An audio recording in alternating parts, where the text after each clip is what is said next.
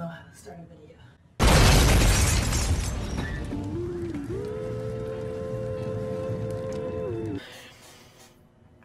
I am related Bruce. I know it's been 3 months since my last video. Don't you say a fucking... Welcome back to another creation time-lapse tutorial thing. I'm sorry, so early in the game and I already hurt you. This is another kind of creation tutorial video of how I made my pyramid head costume. I am super excited about this costume because I love Pyramid head. I guess I'm just a play date to you.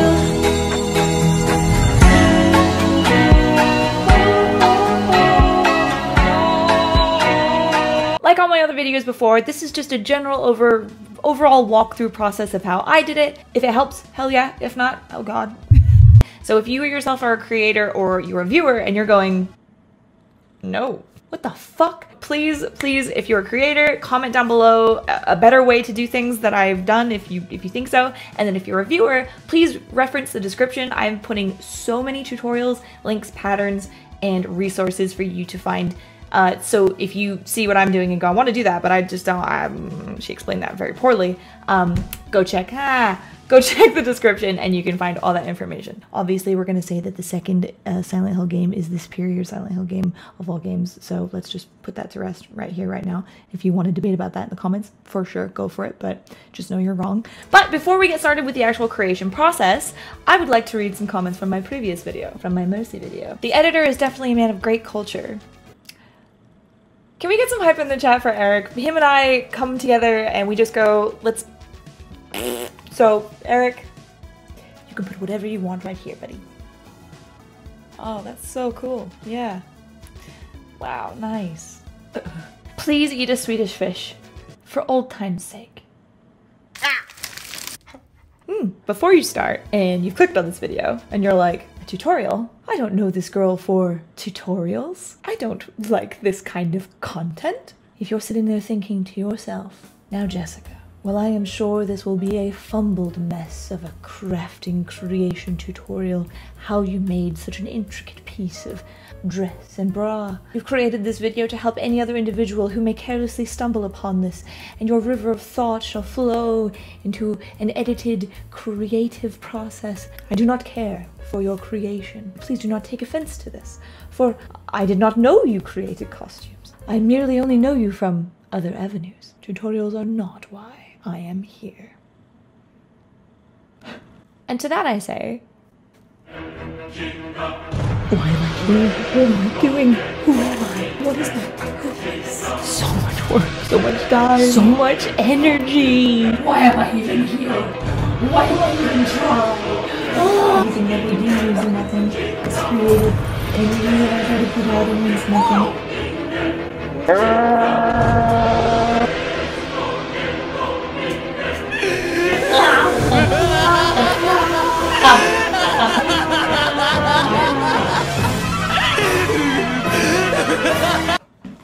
Oh, of course, no, it's never any offense. I've actually just recently uploaded a bunch of new stuff over on my OnlyFans, my exclusive turbine, so if you're here for that kind of content, I timed it so with this release, there would be release over there. So if you're more into that kind of content, that's totally fine. No, my baby. Crafting is definitely just a really important part to me because it just genuinely feels really good to craft. I think I'm probably going to be crafting until I'm an old lady. Who knows if I'm going to be doing old lady lewds though. Only grands. Meg Turney is actually going to be releasing her pyramid head costume soon as well, so I'm gonna need you to go follow her. Her links will be in the description. Want to make a costume? I can help you make a costume. Just follow these simple steps. Okay, to start off, Hi, it's been 3 months since I've made a video. To start off, Pyramid Head's helmet is 6 different triangles all glued together. 2 large for the front, 2 small thin ones for the side, and 2 medium triangles for the back. I cut 2 triangles into the pieces of the front section, then added in later a larger version of that hole so I can make those weird side panels with all those nubbins. I am kind of zooming through this because I was constantly making mistakes and cutting and recutting to make sure it worked, but I've added lots of links and tutorials for you to follow that are super in-depth and way better at explaining this than I have. They will help so much. I had to fandangle mine a lot because I messed up the measurements a lot, obviously. But whatever. I used painter's tape to hold the pieces together and then folded them so the painter's tape was on the inside and then reinforced glue on the outside. I did that with every single side and piece of this triangle head. I wasn't too concerned with how clean everything was on the like connection points because I went through and added some EVA foam as like a little topper to each of the corners, which is technically part of the design anyway, so we good. You can hear my chair. Again, I'm absolutely balls at measuring stuff, so just watch me struggle here. Please look at the tutorials I linked down below. They're gonna help you so much more, and there's other pyramid heads that you can make. I think I was actually on a voice call with my friend Jono at the time, and he was like helping me figure out the size to my body. I forgot to record it, but there are an additional 6 pieces that act as like a lip or a trim around the base of the helmet that took far too long to figure out than I cared to admit. I just took a little extra time to figure those out, cut them out, and then glue them to the sides. I wasn't worried about it being clean because when you paint hot glue, it can look like metal welding, which is a great hack for lazy bitches like me. Little Dippin' Dots that are on the side of Pyramid Head's head in the front. I just took these little foam circular dowel-y things and cut them in half and glued them all over. I drew some lines to make sure that they would be in the right place, and we were good. It worked perfect. I loved it. Pyramid Head also has a bunch of other like bolts and screws and stuff all over his head. So I took some additional dowels and soldered some little ridges and lines in them, cut that shit in half, and then glued that all over as well. Oh, just a quick reminder, I'm going to be putting all like the links to all the stuff that I use down below. So you guys, if you're like, where am I going to get this foam dowel, Jessica? I got you. In this particular design, he has these like pipes or like tubey things underneath the little Dippin' Dot zone. I just took some plastic piping, put some little dowels at the end to make little end caps, and then glued it on underneath. You could also use a foam dowel or some PVC pipe or any other tube-like thing, glow sticks, that you want to throw on there to make it work. Anything can work. Use your imagination. Make it your own. It sounded like I fell in a hole. I just glued those on and glued on the ridges. The ridges? What? Welcome to my tutorial. Make sure you go in and you actually reinforce all the glue on the inside, because when I had this guy sitting out here, this is the little quick prime. Yes, very nice, primed in the garage. It actually fell apart and I had to re-glue a bunch of it because the glue, well, I also live in Arizona, so you're probably not going to deal with that, but yes. I also made this out of a small ribbon dowel thingy. I just took some EVA bevels and then soldered some little notches in there and then put it all around this little thing. I wasn't too fussed on the way this looked because it was on the back of the helmet. Are you really going to see it? And the 5-foot rule. Yeah. Do not forget to reinforce your glue on the inside of your head. And it was time to paint! Behind every paint job is a multitude of cosplayer sins, so make sure you load up on that paint and really make it look dirty. Pyramid Head's been walking around in that fog for a while, so it's bound to get rusty from all the condensation. To achieve a rusted paint look, just use browns, reds, and oranges built on top of a base silver, and it will look sick. See, again, in that ridge, doesn't matter because it looks like welding. Let's go, baby. As you know, I'm a huge fan of weathering, so here's just me going through and essentially creating little patches of rust all over the helmet. You want to layer up all those colors to make it look like it's been around for a long time, and it looks like if you just punched it the wrong way, it would just disintegrate. But, like, in all reality, are you going to really punch Pyramid Head? Dabbing on multiple layers of the reds, browns, and oranges will really simulate that rust look. I've also seen people use cinnamon and dirt mixed in with their paint to create a little bit more texture. I feel like you could kind of use anything. Obviously, when I say anything, don't put like mayonnaise or some shit on there. Unless... No, don't put mayonnaise on it. I thought about it. I used a little bit of silver robin buff to bring back the silver through the colors after I layered them up. I also used a paint wash and then some airbrushing afterwards to bring in some more details.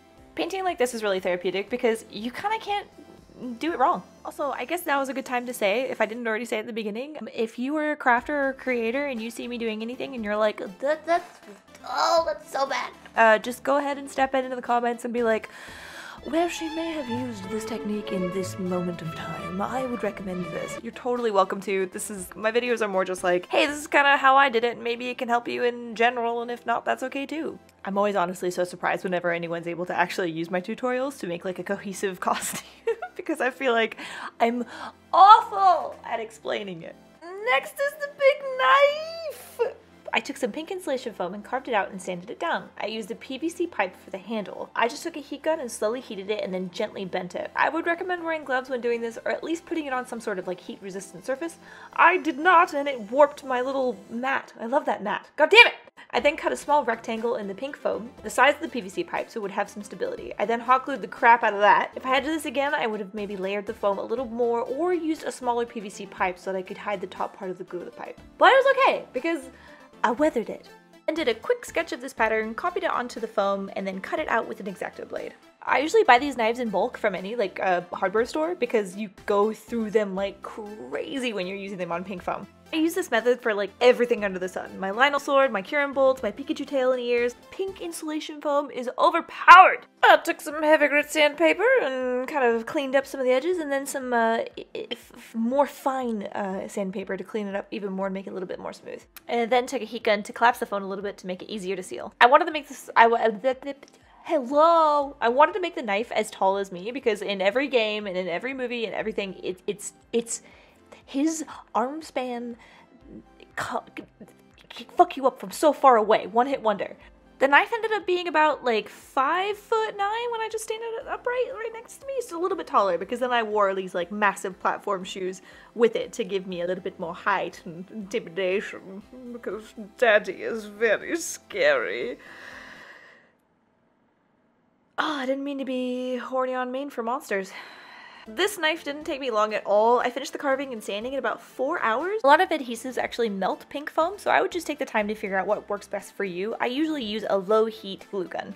For the base of the knife, or like the hilt, or the whatever this part is called, I just used EVA foam to make a small box at the end of the sword and then filled it in with more EVA. For the small pommel or knife butt, I just used EVA foam and made like a little pommel thing. And then I used some thin EVA foam for the handle wrapping. And that's the end of my story. Let's talk about how Daddy Pyramid Head is again. Oh, there I am wrapping it. Woohoo! Just used 2mm foam for this part. For the end of the pommel, I just took some pieces of EVA foam, cut them, and created a small hexagon that I would put over top of the PVC pipe at the end. I also just used a Dremel to smooth out any of the uneven pieces. Pink insulation foam on its own is actually quite a soft material, so I would definitely use some sort of sealant or hardening thing. I use about 8 to 10 coats of wood glue. That honestly makes it solid enough. You don't need it to be too hardcore. I then hit it with a couple of coats of high fill primer, sanded it down, and it was pretty smooth. And then I went and painted it! I just did the exact same style of painting as I did to the head. Some oranges, browns, tans, and some fakey blood with a little bit of airbrushing, and dude, I was so happy. This looks just like a stab stick. That sounds really bad. Then it was titty time! Titty time, crafting, making them bikinis. Hot glue and hot dreams, we making martinis. Pyramid head bikini, because yes, who cares? Here's my little sketch of my design. I wanted to incorporate some aspects of the pyramid head into the bra so that it would become all cohesive and look like it was meant to be. So for this bra top thing, I just took some strips of EVA foam and placed them into a triangle and then put some mesh fabric behind. I reinforced the crap out of the mesh fabric because I like to leave the fate of my boobs up to foam and fabric and hot glue. I just used contact cement to connect everything and then a soldering iron to add extra details. High-key designing bras and bikinis is like my favorite thing, so this was really fun for me. I wanted to be able to wear this in public, so I just took a little piece of EVA foam and made like a center bar across the triangles. But I just used EVA, some little half pearls for like nuts and bolts, and then some just basic mesh. I ended up wearing pasties on the day too, just for some extra precaution because you never know. But yeah, just a little bit of, actually listen to this ASMR.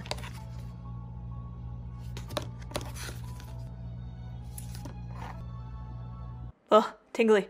I just used some silver rubber buff to go over the black primer, and then I went in and I weathered it like I did the helmet and the blade. Hell yeah! Just using that same technique of different reds, browns, grays for some rust. Just a couple of rusty tits. Ew. I used a soldering iron to add some of those like gashes and stuff in the EVA before I started painting anything, so if you want to add a little bit more scuffedness to your costume, that's a really great way to go. For the strap around the back and up around the top of the neck of the bra, I just sewed some leather straps, just some regular pleather will do, and then I super glued it on. I too like to live dangerously. Super glue is what I should have used. I used contact cement. This ended up peeling up, so I would recommend using super glue. I just use these little clamps to hold it in place. I think if I were going to do this again, I would make some little loops at the top of the foam pieces and then loop some elastic through just to make it a little bit more comfy. I don't know why I always opt for like non-stretch things when I'm making bras, but it's fun. Because it wasn't stretchy, I was able to put this chain on there and it actually added a lot of character to it that I really liked. So win some, lose some. I was quite stoked with this design choice. I think if you're going to be doing elastic, I would just use a needle and thread and sew the chain onto the elastic. But if you're doing leather, just glue that shit straight on and then use a little string at the top of the chain to tie it onto the back of your neck. Yeah, I just use contact cement. I remember when I would like never use contact cement and I was all about the hot glue. Now I just use it for everything. Again, if you are going to do it this way though, use super glue and reinforce the shit out of it. I just woke up, so excuse me, it's part 2 for recording. I saw so much amazing artwork of the female pyramid head with like a long dress and like a split leg. So I was like, hey, that's awesome. I want to do that. So I took this stretch fabric to make the dress. I took 2 rectangles out of the stretchy scuba yayahan lycra stuff in white and just stitched 2 sides together, turned it inside out, and boom. Since it was stretchy, I was able to pull it up over my body and pinch it in places to take it in if I needed it. Bonsoir! There's my panties. And then it was time to paint it. So because it was starting out as white, I went through and I layered and layered and layered. This process took a bit longer just because I really wanted it to be like gross. Like so gross. So I just took a regular airbrush machine and just layered it.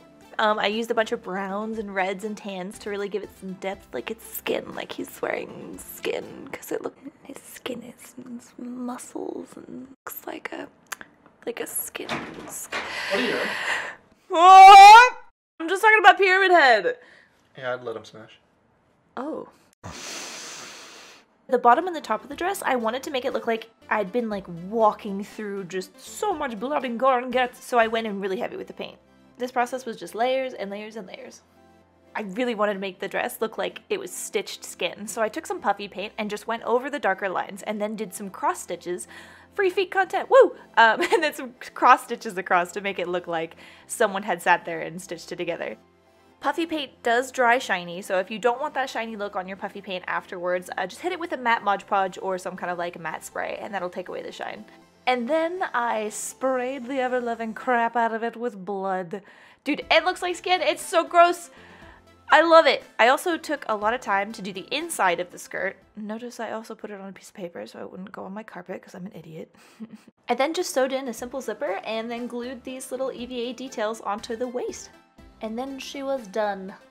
I forgot to record it, but I ended up making some like, I wanted my Pyramid Head costume to look kind of like high fashion, kind of like couture death. Couture death is the new shit. I took the time to make some little arm cuffs and wrist cuffs that would go on top of my wet look pleather gloves.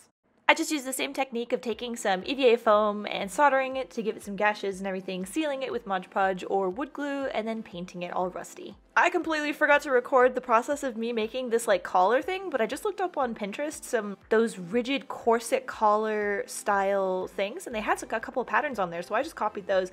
I know there are some existing foam collar patterns, so I'll see if I can find some of those and put them down below for you. But I wanted it to have like something to separate the body from the actual head and also something to hide the balaclava I was gonna wear. Hello! So I just did the same technique of using EVA foam and then rusting it out with silver and browns and reds and oranges. Creepy, sexy daddy choker. Oh no. This is me trying it on with everything to make sure it didn't clutter my neck. Yay! To connect it in the back, I just used a little bit of Velcro. I got this cheap balaclava online. This was really great because if I was posing a certain way and you caught a glimpse of my chin, it would be dark underneath. And it wouldn't ruin the illusion. This is also me test fitting the bra. I ended up actually using just safety pins for the neck and around the back as well. So it was pretty simple. But if I were you, maybe install some plastic buckles. I forgot to mention, but I ended up making the dress a lot longer because I found these like ridiculous like fuck off mommy dom boots that I wore with the costume that made me super tall, but it also gave me enough clearance for the dress, so it looked like I was like otherworldly tall and creepy. This is the day of the shoot. I'm just gonna go over my makeup that I used really quick. I just used some Ben Nye cream character bases. She's very happy about her plants. And some black eyeliner and blood to kind of make it look like veins and like creepy shit crawling out. So I was so happy with it. It looks so gross. I'll put a full list of products down below of what I used or what I recommend. I live in Arizona and I sweat a lot of stuff off, so the stuff I use is like that shit ain't coming off, baby. I guess I'm just a play date to you.